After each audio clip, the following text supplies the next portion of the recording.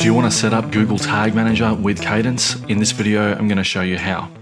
So here we have a website, Parks Open, and this website is built with the Kadence Pro theme. So the first thing I need to do is go into Kadence Pro and make sure that header and footer scripts is enabled. This allows you to put the Tag Manager script in the header and footer, and that's where we're going to put Google Tag Manager. I already have an analytics account set up, so that's all great. I don't need to do anything more with analytics, which I'm going to put inside Tag Manager.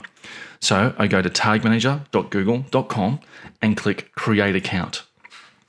Inside here, we add the name of our site under the account name and then select the correct country. Share data anonymously with Google and others is off.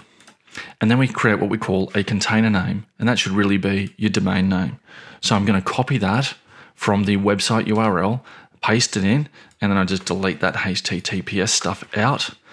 I click on Web, because we're using Web Google Tag Manager, and click Create.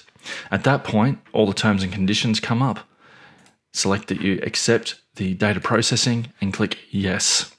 This will then build the Tag Manager container. This container is used for all our different scripts, and I end up with this install Tag Manager element. So the first thing I need to do is copy the head element. Then I go back to my WordPress administrator page, click on Customize, and this will open the customizer where I can deal with my header and footer scripts. Now that that's open, we click on the Custom Scripts element, and here we can see the old Google Tag Manager that I had and the ability to add in this new tag.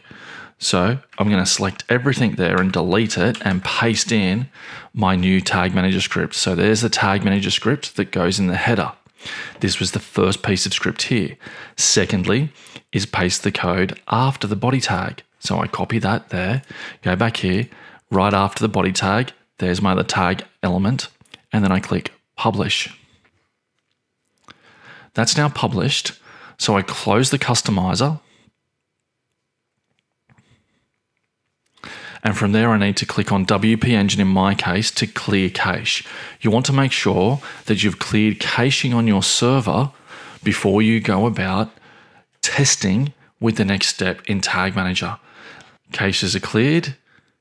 Go back to my dashboard now, and now I'm in Google Tag Manager again, and then we're going to do a test on the site. So I copy my URL again, paste the test your website, and click Test.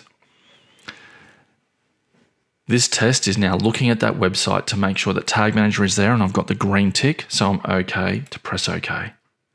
Now I need to add a new tag because we want to make sure that we add our Google Analytics. So I'm just going to say GA there, tag configuration, Google Analytics.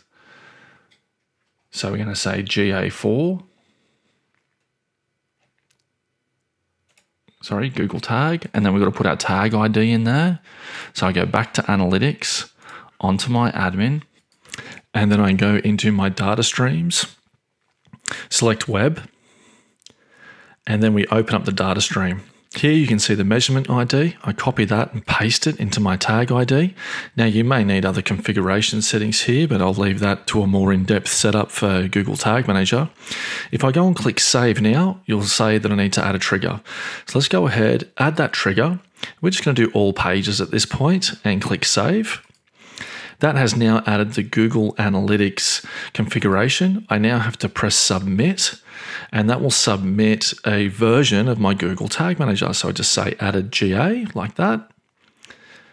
Good, and click Publish, and the Sing Like No One's Listening comes up. And there we go. That has now published. So now we just have to check that everything's working. So I go to my Analytics, open up Real-Time View, click on the Schedule page, and there we go. We're now looking there, and let's see if that comes up. Yep, that's been picked up. So we can see that the Google Tag Manager is working as expected.